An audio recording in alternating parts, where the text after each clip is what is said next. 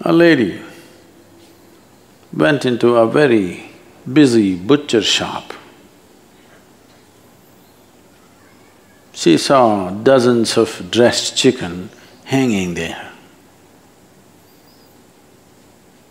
She went there, lifted a leg and smelled, lifted another leg and smelled, lifted a wing and smelled.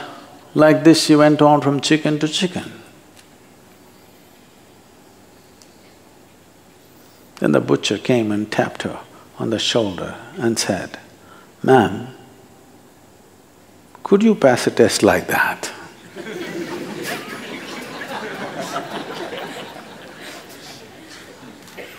You won't.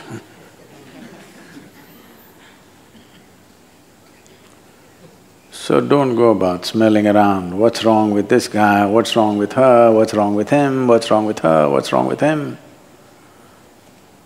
All of them stink a bit. Yes, every tree, every plant, in some way rooted in filth. But the question is only, does it throw out a fragrant blossom? That's all the question is. If the roots are bloody clean, it will not throw out anything wonderful. Are we in the process of transformation? Because this is the nature of life. Are we a continuous process of transformation? Because everything is. Everything else on the planet is in the process of transformation. Are you a process of transformation? That's a big question. If you are a big yes to this one question, nothing else matters. If you are a stagnant pool, getting entangled in this and that every day, and finding devious reasons as to why you're entangled, then you're a hopeless case. You are a waste of time on this planet. When I say waste of time, I'm saying a wasted life because your life is just time. Some other creature could have lived. A grasshopper would have hopped around with more joy than a devious human being. Yes or no? We could make 1,000,000 grasshoppers or butterflies out of you for the same body weight. Yes or no?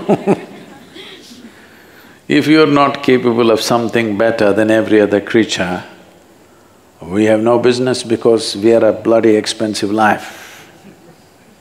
Yes or no? We are a very expensive life, expensive in every way. To eat, sleep, to walk, how many arrangements we need? Yes or no? From footwear to clothes to buildings to… how many arrangements? I don't see a kitchen anywhere in the forest, but they're all well fed.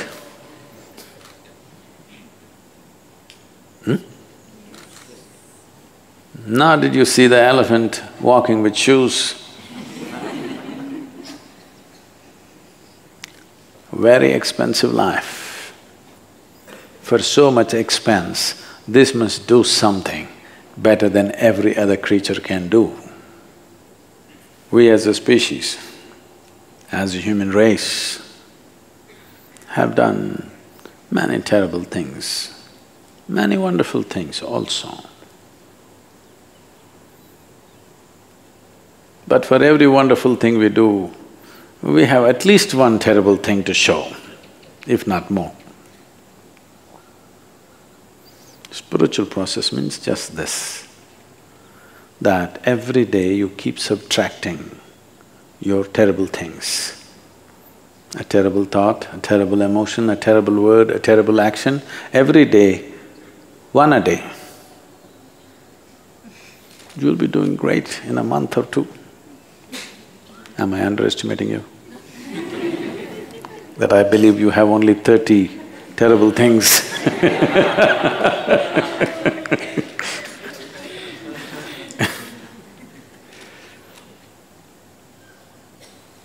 The most terrible thing about human beings is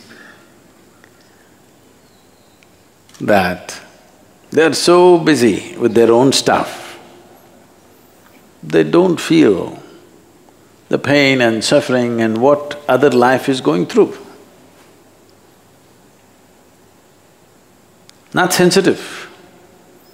Not being sensitive is the most terrible crime, because if we were sensitive, not ego-sensitive, life-sensitive, if we were life-sensitive, everything that we can do, we would anyway do. What we cannot do, what to do? We can't do, that's all. But what we can do would happen. A Sudanese man, you know Sudan? There are two, you know. Hello? Yes. There are two Sudans. The Sudanese people, it is said, I'm not an expert on this, it is said most of the Sudanese people are of Indian origin. They still eat dosa. They have very similar culture, they look very much like Indians, mixed up with North African population, but they've gone there a few millennia ago. So a Sudanese man went to Morocco, to a camel market in Marrakesh, a very famous camel market. There's one in Rajasthan in Pushkar. So, he went to sell his camel. Then he found all the camels that were in the market were much bigger than his camel. So he looked around, every camel was bigger than his. Then he asked the Berber man, Berber is a tribe, the word barbarian comes from this tribe. The Berber man who was sitting with his large camels, he asked, how come your camels are so big and mine barely half the size? He said, it's very simple. I see your camel, it's not castrated. If you castrate your camel, it'll grow big. He asked, how do I do this? He said, it's very simple. Take 2 bricks and smash the testicles of the camel, and after that it'll grow very big. Won't it hurt? He asked. He said, not at all, I'll show you. And he brought one camel, took 2 bricks and smashed it. The camel screamed in pain and ran.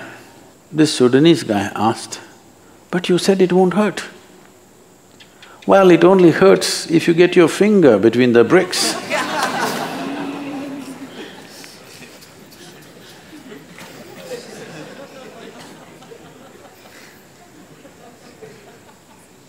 You're very sensitive to what happens to you, barely sensitive to what happens to everything else. In this condition, the most wonderful nature of the human being will not find expression. You have to become sensitive. You must understand the tree, the flower, the birds, and all creatures are very sensitive to everything that's happening around them. They won't go and hurt anything unless they need to eat.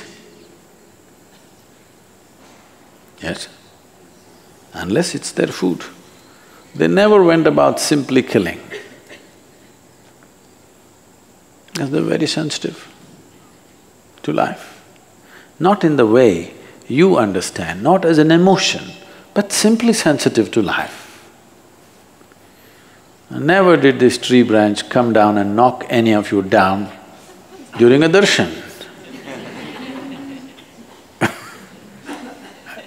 Be careful. Either it's for food or in self-defense, otherwise no animal is simply going on. So human beings have to show little evolution, you know.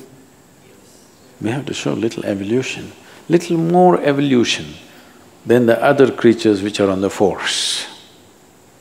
At least like our nearest of the, you know, our nearest relatives, at least that much. Yes, I know. In the world there is competition for resource, there is competition for everything, and some friction will happen here and there. I am not innocent of those things. But I want you to at least eliminate the friction that happens within you, though you have nothing to gain.